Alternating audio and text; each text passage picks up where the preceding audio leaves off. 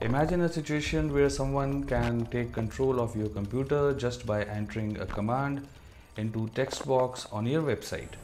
This type of flaw can let hackers run any command they want, putting your data and security at risk.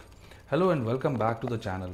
In this video, we will see how they exploit it and safeguards against it. Let's get started. Go to the challenge page and it says this lab contains an OS command injection vulnerability in the product stock checker.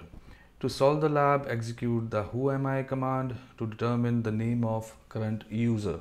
Pretty simple and easy.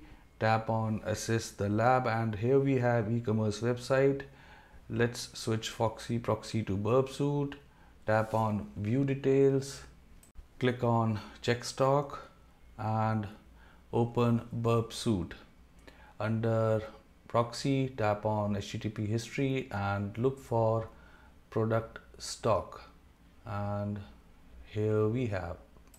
Right click and send it to repeater. Go to repeater, last line product ID.